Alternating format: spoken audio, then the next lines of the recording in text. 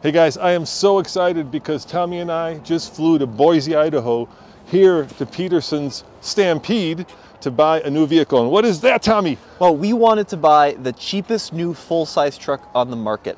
Yep, and you know, we just bought a Hummer EV, which was very expensive. So we thought, let's go the exact opposite way. So I spent a month scouring the interwebs trying to find the cheapest full-size four-wheel drive truck.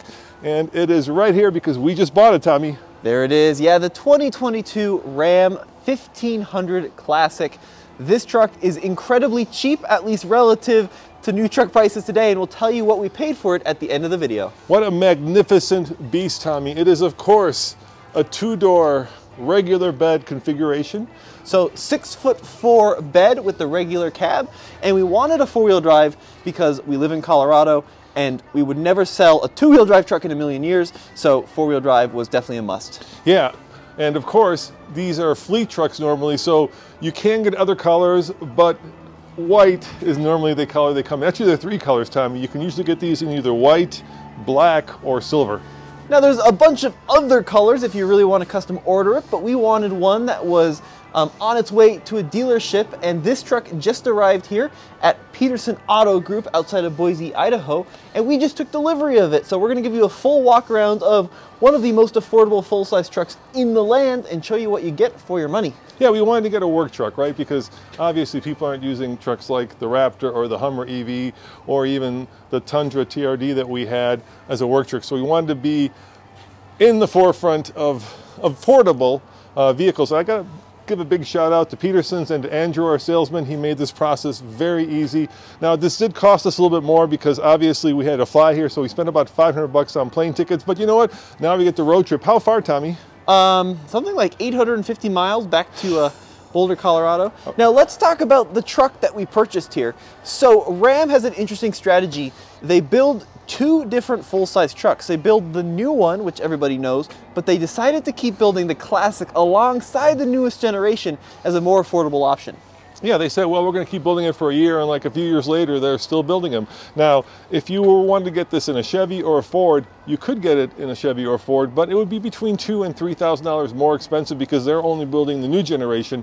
This is the previous generation. Now, I really wanted the cheapest one you could get, but pickings are still pretty slim out there, guys. We still have the results of the chip shortages and the supply chain shortages. So getting even a more entry-level truck was very difficult, let alone the cheapest. This is pretty close to the cheapest, though, and we'll show you the sticker here in a second, but why don't you pop the hood? Yeah, as you guys know, you can get a Ram with two engine choices currently. There is the Monster Hemi V8, or there is this one, Tommy. Well, you say two. But there's a lot more than two because you got to consider the e-torque variants of those engines, right? And then what about the diesel, the 3-liter diesel, which they just announced is being discontinued? But this truck is actually very attractive to me because it does not have the e-torque mild hybrid system. So the new 1500s do get it, but the Classic is still running the old school 3.6-liter Pentastar V6. They've sold well over 1 million of these engines. It makes 305 horsepower and 269 pound-feet of torque. Yeah, dude, there's room for 2 more cylinders. Where's the Hemi?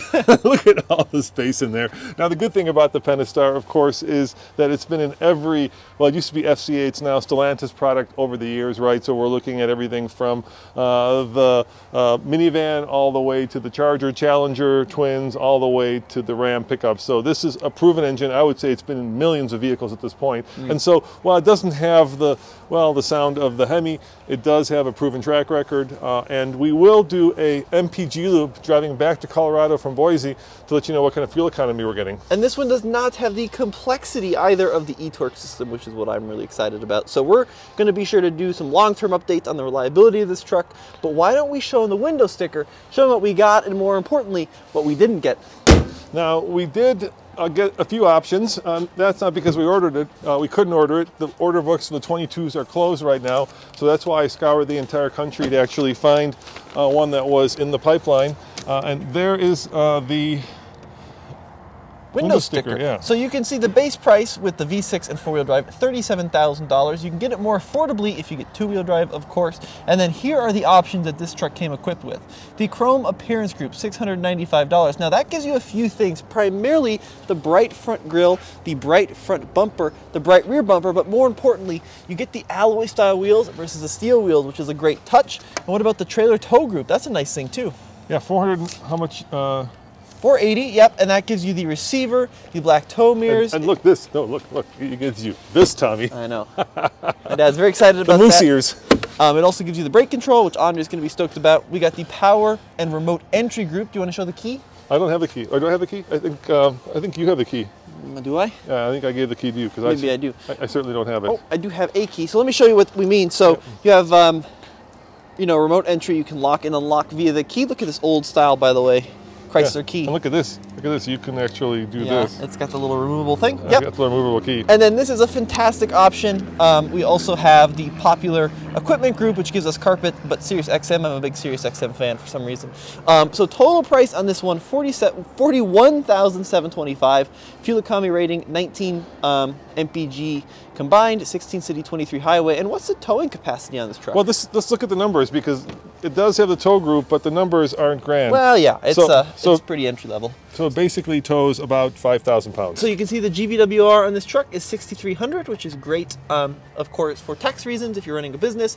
And then the vehicle is, of course, made in Mexico. But let's show them the inside, because this is a pretty entry-level interior. Yeah, why don't you jump in and kind of give them a quick walk around. Now, yep, do you want to go for it? Well, the coolest thing, I think, is this little pocket right here. Yeah. I don't know what that's for. Really big cubby here on the doors. Yeah, I like that. Now, what I like about these 2022s is that they do give you some multi-tone accent, so it's not entirely a sea of black.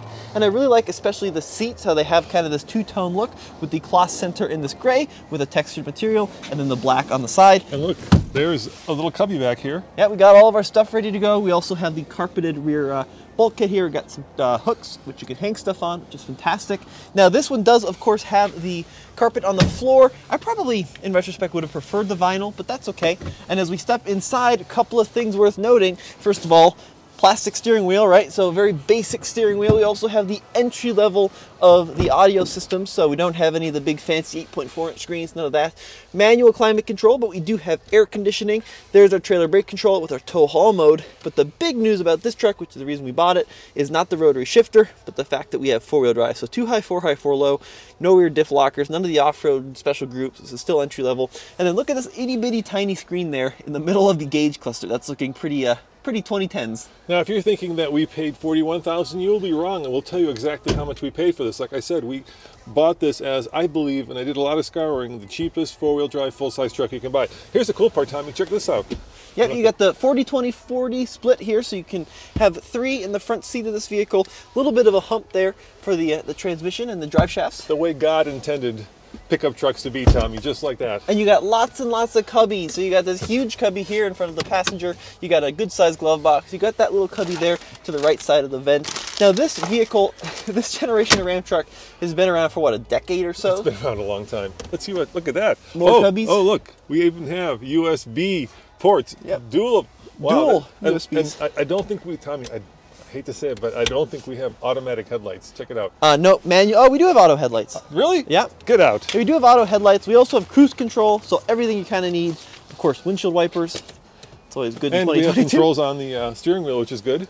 We don't have audio controls. We don't? No. Oh, no, those buttons on the back are gone? No. Yeah, so you have these, I don't know, I think these control that little center screen, if I recall. But look, we have side airbags. Yep, we got side airbags. Yeah, front airbags. So I That's believe 4 airbags. That's good. And then as we come along to the rear, the other reason we got this truck is because it's a very cool configuration. So regular cab, but the 6'4" box. Now, it kind of gives it a really fun little stubby look to it, right? I love the look of it. Yeah, it's kind of fun. Yeah, I think it's really cool. You think this is dampened or not? No, it is not. It is also not bedline, so that's probably going to be something that we need to dive into. I think that will be the first thing we have to do, is we have to bedline it, because we use these trucks as work trucks, and you're going to scratch the chrome rear bumper with the plastic top here, a little bit of texture for your feet. And look. Yep, 4-pin and 7-pin connector down there with the hitch, the receiver down there. So 4-wheel drive badging. And then, yeah, what's nice about this truck is it's... Look, Peterson's gave us complimentary mud flaps. How cool is that? Yeah.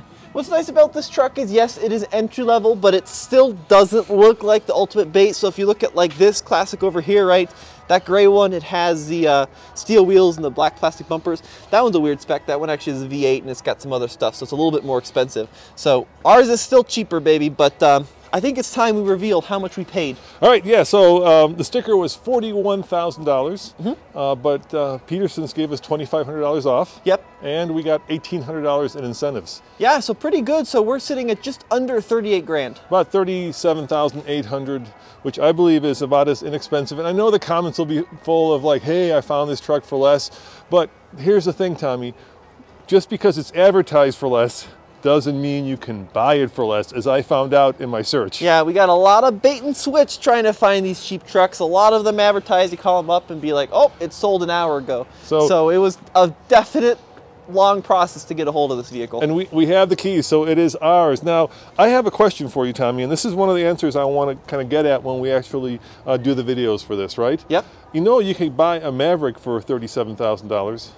Well, yeah, but it starts in the low 20s. Right, or you could certainly buy a mid-size truck. Sure. Yep. So is it, you know, are you smarter and better off buying a full-size truck, or, you know, like behind you is a Gladiator, you know, which actually costs more. I bet you both these Gladiators, I'm sure, cost more. Well, this is also we've got the that's a heavy the duty. Bighorn here, yeah, with the Cummins. But I mean, it's a full-size truck, Dad, but it's more of a 3/4 size truck. It kind of straddles, you know, the middle between the new compact truck, right, and the mid-size truck, but it's a full-size truck. So basically what you have is a full-size truck that costs the same as potentially a mid-size or a very expensive compact truck, which I think is pretty cool because you've got a full-size truck here. Look at the size of that bed. It's sort of full-size. You could put a Maverick in the back Look of how that thing. stubby it is. It's like 2 feet from wheel to wheel. But you know what's good about that? What? If we want to off-road it, it's going to have a really great breakover, and we can lift it, and we can make it a little bit more off-road worthy. Well, but before we go and do any of that, we're going to turn it into a proper work truck. Yep, that's the plan. Yeah, we're going to put it through its paces. We're going to have to get rid of the chin for off-roading. But guys, let us know what you think of the little stubby truck. Yeah, we need a name for it. Yep, so leave us comments if you guys have any fun name ideas. But we're about to hit the road and start our road trip back to Colorado. Yeah, it says 12 hours to get back. Yeah, and it's like 3 p.m., so we should get going. So one of the things we'll do in the next video is we're going to do an MPG loop to see if indeed this is, you know, what the sticker says. So we'll see what kind of fuel economy we get. I think 19 combined is actually really good. Yep, we're about to find out, guys. Well, should I do a rev? Should I start up for the first time? No. Oh, let's get the first. Don't do a rev though, because all the comments are going to be like, that truck's not broken in. All right, well, let's just start up for the first time. We'll get the startup, yeah. First startup, okay? How about that? All right, here we go. First startup. Comments are. Oh, you know what? I went to push a button. You can't. You got to use the key. I forgot. All right, here we go. Using the key. Here we are. Yep. Sounds great. Sounds like a 3.6. What's wrong with it? Sounds like a truck. Sounds like a 3.6. Sounds like a Pentastar. All right. Don't say sounds like a minivan. All right, we'll see you guys on the next episode. Ciao.